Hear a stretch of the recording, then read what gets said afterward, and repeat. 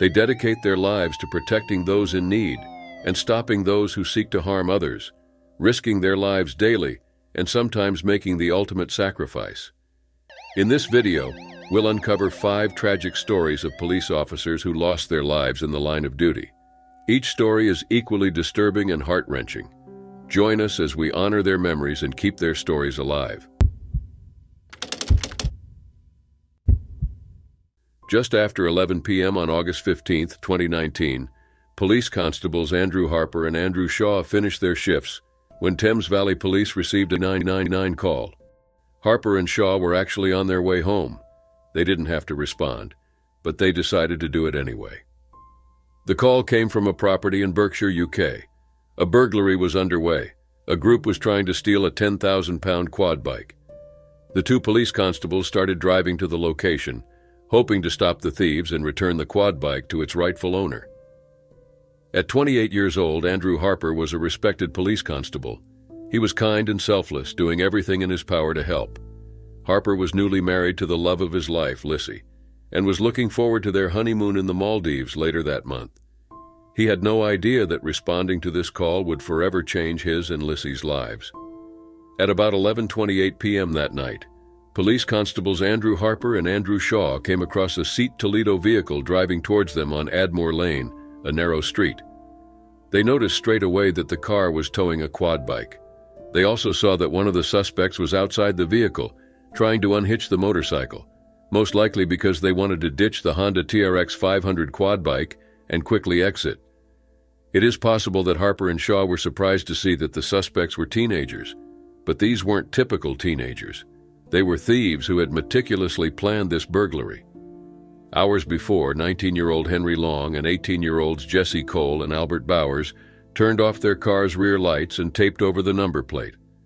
They then drove to the quad bike's location, masked and armed with an axe and crowbars, ready to take out anyone in their way. But the quad bike owner saw the 3 teenagers taking it and roping its handlebars to the back of their vehicle. He was the one to make the call that police constables Andrew Harper and Andrew Shaw answered. Harper and Shaw now encountered the teenage suspects. They saw 18-year-old Cole unhitching the bike. Andrew Harper quickly got out of the police car and ran to the suspect's vehicle, trying to stop them from getting away. But Cole saw him and quickly dived through a passenger window.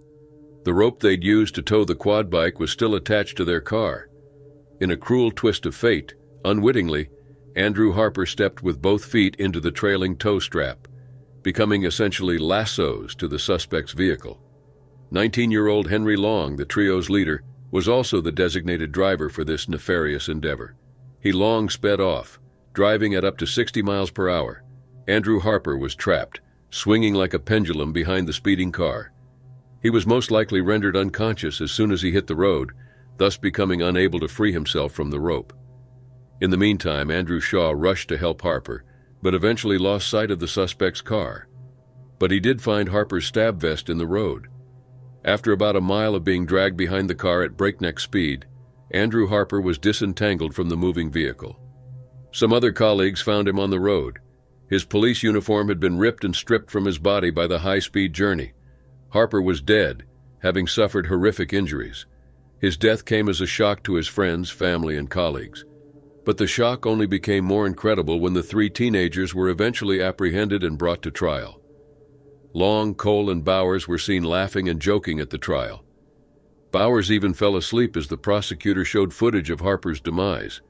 The prosecutor tried to show that the 3 suspects had intended to kill Andrew Harper by speeding off instead of stopping the vehicle. The jury, however, acquitted all 3 defendants of murder, but found them guilty of manslaughter. In the wake of Andrew's tragic demise, his wife, Lissy Harper, campaigned vigorously for Harper's Law. This law mandates life sentences for anyone convicted of the manslaughter of an on-duty emergency worker. Enacted in 2022, the law did not impact the sentences of Long, Cole, and Bowers.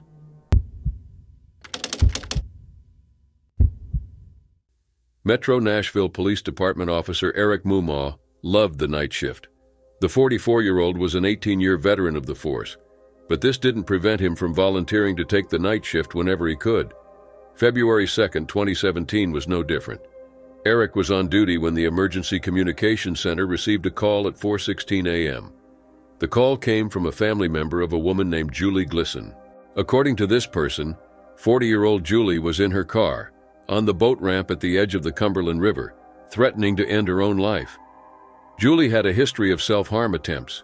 This time around, her relative was worried Julie was going to succeed. They needed someone to go and prevent her from taking her own life. Eric Mumaw responded to the call. Officers Nick Diamond and Trent Craig joined him. Together, the three men rushed to the scene. In cases like these, every second matters. Eric Mumaw was no stranger to helping people in even dire situations. Throughout his career, he helped everyone from abducted babies to victims of violent attacks, or even people experiencing homelessness. He was the kind of person who always went the extra mile, and his efforts didn't go unnoticed. In 2003, Eric received the department's Exemplary Service Award. He was decorated again in 2011 when he received the department's Life-Saving Award. The police officers quickly arrived at the scene. They saw the car parked at the bottom of the Peeler Park Greenway Trailhead boat ramp at the edge of the Cumberland River, a significant waterway. Its waters are deep. Given the time of year, they were also bound to be icy and unforgiving. The three men split up. Officer Nick Diamond approached the car from the passenger side, while officers Eric Mumaw and Trent Craig came from the driver's side. 40-year-old Julie Glisson was sitting behind the wheel. They started talking to the woman, trying to get her to reconsider and leave the car. The situation was tense because the officer knew Julie could put the car into gear any time. They talked for about 10 minutes. Officer Trent Craig slowly reached in, trying to prevent Julie from putting the car into gear. Meanwhile, Eric Mumaw attempted to open the door because it seemed that Julie would get out of the car after all. That's when the car started moving, heading toward the icy waters of the Cumberland River. It all happened in a flash. As Eric Mumaw and Nick Diamond tried to grab the car, both men lost their balance. The vehicle started submerging, dragging the two men with it. The car and the ensuing powerful current pulled them further into the river. The water was indeed icy. It was mayhem. After a while, though, Nick Diamond somewhat regained control. He saw Eric struggling to stay above the water and drifting further into the river. Nick reached for Eric, but his grip wasn't firm enough. He lost it, and Eric drifted away. Meanwhile, Officer Trent Craig saw Eric getting carried away by the river. Trent ran along the riverbank. Then he spotted the top of Eric's head. Trent wasted no second, plunged into the cold water which came up to his neck. He tried to swim and reach Eric, but the cold and the extreme conditions overcame his body. Trent knew he had to escape the river to survive, so he did. Nick Diamond and Trent Craig called for help. Julie Glisson had managed to get out of the water sometime before. Eric Mumaw's body was recovered by a rescue dive team some 5 hours after he was swept away at 9 a.m. that morning. He was found less than 100 yards away from the boat ramp. Julie Glisson was charged with vehicular homicide by intoxication and pleaded guilty. She was sentenced to serve 12 years and barred from driving for 10 years. Eric Mumaw was not married and had no children. Family, friends, and colleagues mourned him, and hundreds of officers traveled from multiple states to attend his memorial. It was February 2nd, 2023. Julian Becerra, a Colorado officer with the Fountain Police Department, was on duty when he and multiple other officers were asked to assist the Department of Corrections in tracking down 3 carjacking suspects: 31-year-old Devin Bobian, 37-year-old Anthony Vallejos, and 28-year-old Denisha Pacheco. At 35 years old, Julian Becerra was a U.S. Air Force veteran who'd served with the Fountain Police Department for 4.5 years. Julian was assigned to the Patrol Division as a K-9 officer. He was experienced, having previously served with the El Paso County Sheriff's Office, first as a security technician and then as a deputy sheriff. Not only was Julian a brave and dedicated police officer, but he was also a proud father of 2. He had a son and a daughter. On February 2nd, Julian responded to the call. What followed was a movie-like car chase. Around 5:30 p.m. that day, several officers spotted the stolen car, a Hyundai out of Pueblo, Colorado, near North Academy Boulevard and Platte Avenue. They identified the suspects, Bobian, Vallejos, and Pacheco, and pursued them. It was clear the 3 suspects were reckless. They were driving erratically, often driving the wrong way down lanes. It was a dangerous situation, and the suspects, especially Devin Bobian, were harmful. Bobian was a 4-time convicted felon and an escapee. 2 months before, Bobian escaped from a community correction site in Pueblo. At some point during the chase, the suspect stopped at Love's Travel Center in Fountain. The three exited the stolen Hyundai and approached a silver Toyota 4Runner in the parking lot. They intended to steal the Toyota and have police lose their trail. One of the suspects approached the car's owner, a woman just about to pump gas. He had a gun. He pointed the muzzle at the woman, demanding her keys and asking her to empty her pockets. Meanwhile, the other two entered her vehicle, waiting for their partner to get the keys. But the woman refused to give over her keys. Instead, she started to walk away. She then turned around and told them to get out of her car. The police were getting closer. When they arrived at Love's Travel Center, the suspects ran back into the Hyundai they had entered and sped away. Just before 8 p.m., though, the Fountain Police Department utilized a tactical vehicle intervention technique to stop the suspects, pinning the vehicle between two police cars. One of the police cars belonged to Julian Becerra. They were on a bridge near South Academy Boulevard and South Hartford Street in Colorado Springs. Julian exited the car, ready to arrest the suspects, but stuck between his vehicle and the bridge guardrail. At the same time, Devin Bobian exited his car. He had to escape. He climbed on the roof of the stolen Hyundai and then leaped on the hood of Julian's car. With Julian Becerra stuck between the car and the guardrail, Bobian should have grabbed the chance and started running away from the police. Instead, the man stopped and turned his attention to Julian.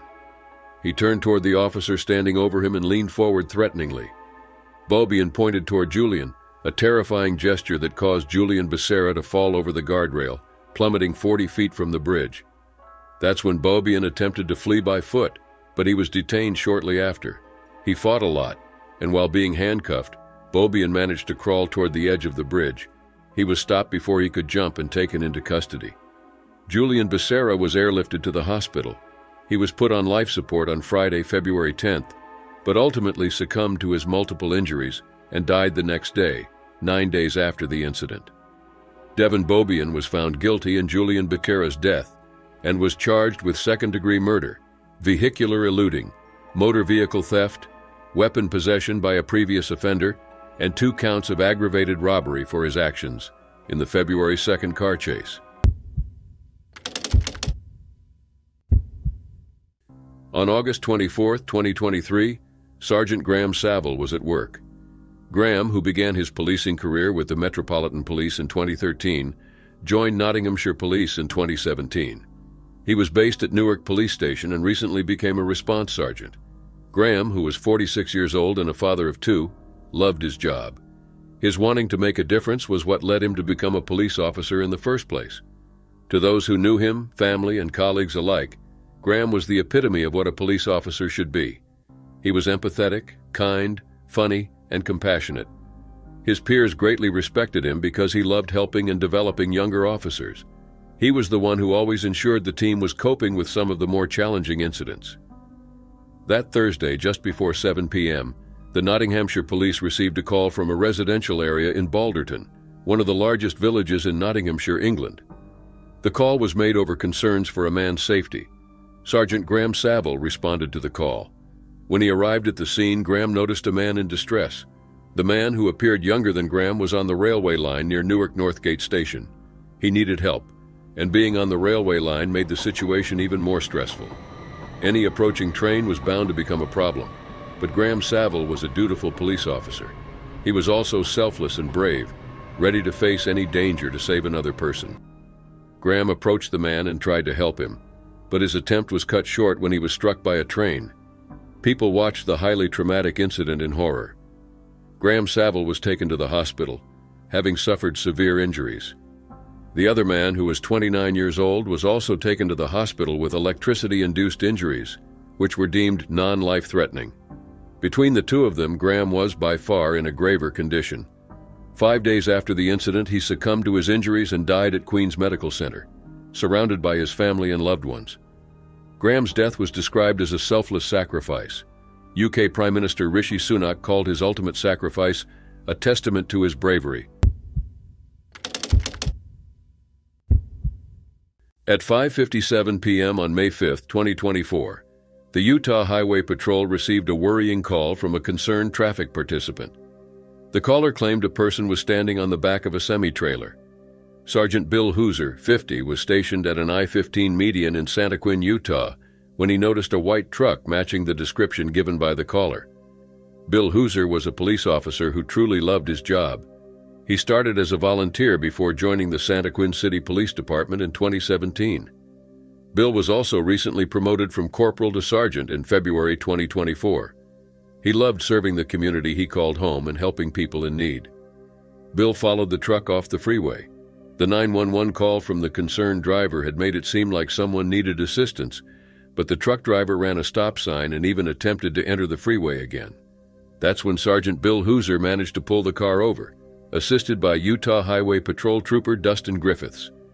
The two police officers approached the truck to speak with the driver and determine the issue. The driver, Michael Aaron Jane, was initially uncooperative and refused to answer their questions.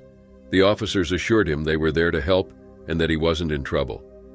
This reassurance eventually led Jane to hand over the truck's digital log to Dustin Griffiths. But as the trooper was checking the document, something strange happened. A woman jumped out of the passenger door. She was obviously in distress. She sprinted to the back of the trailer and around the other side. Her hands were up. What the officers didn't know was that Michael Aaron Jane had essentially kidnapped the woman hours earlier. Initially, she had been voluntarily riding with him, but an argument erupted when they stopped at a truck stop in Beaver, Utah. Jane decided to abandon her and drove off without her, only to return several times, pleading for her to come back.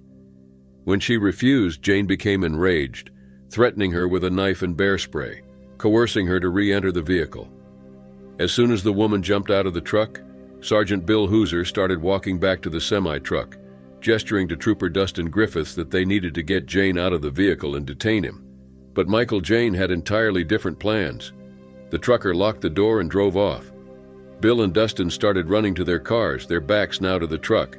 Bill Hooser didn't see it coming until the very last minute. He didn't see Jane making a sharp U-turn, coming straight at him until the last moment. Bill tried in vain to move away from his car door jamb, out of the path of the speeding truck. But there was no time. The truck's grill and bumper smashed Bill's body into one of the patrol cars.